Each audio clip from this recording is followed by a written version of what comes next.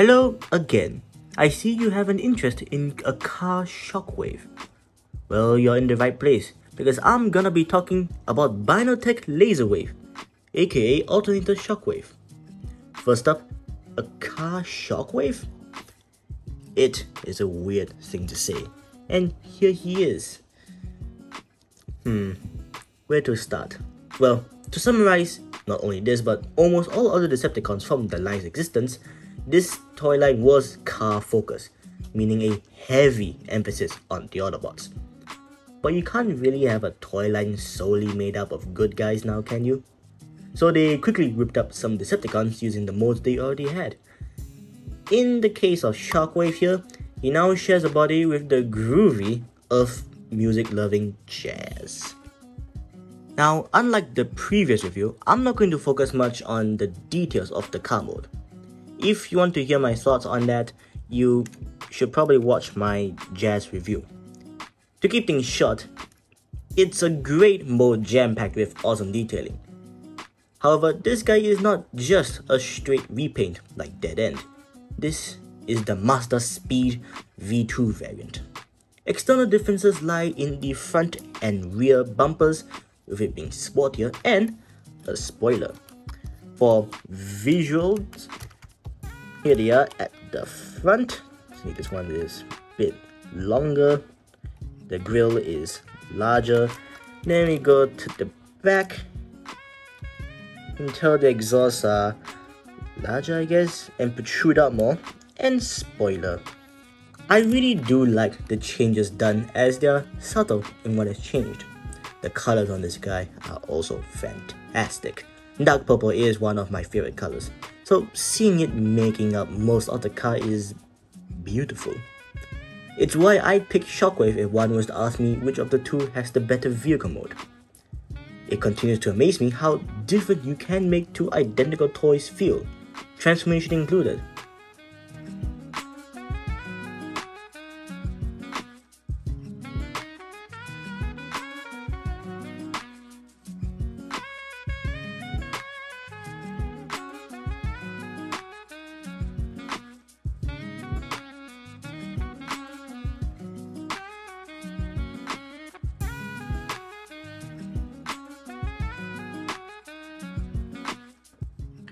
The conversion is the exact same as Jazz.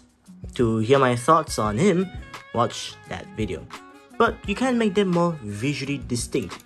Instead of doing all that twisting and turning for the legs, just simply leave them as they were after you extended them. So basically, just don't transform the legs. Don't transform the legs, and there you go. Here we have a Shockwave that is different compared to Jazz. Now obviously it's a bit weird having doors for feet, but hey, options. It's unintended, but it is a nice option for people who don't want them to just be repaints with new heads. But even if you don't want to do that, the colors really do help out in making them very, very distinct people. Bots, I should say. Speaking of the head, it's Shockwave, alright. A mono-eyed Cyclops devoid of emotions, driven by cold hard facts. His singular yellow eye containing light piping, for those who enjoy that. You can sort of see it in action as well. There's this nice glowing effect. Quite neat. Another staple of his design is a gun barrel for a hand, done in a deep clear purple that I'm sort of split on. On one hand, pun intended, it's cool. On the other, it's a bit much. Still, overall, Shockwave continues to provide evidence as to why, no matter the design, even a repaint, he kicks ass. Also, here's the muffler gun. It's just a holdover from Jazz. I'm not gonna show him holding it because I don't really see him using this kind of gun. But it's an option, I guess. So if you just want one version of the mode, this ain't a bad choice. Don't get me wrong, Jazz is still quite good, but personal bias, I would choose Shockwave over Jazz. He could be a stand-in for the Masterpiece version or just something you have, transforming him now and then. That's what I have him for. Bought him for like 30 plus SGD, roughly the same price as him, so it's not expensive either if you know where you're looking for, because 100 plus for these guys just doesn't feel worth it.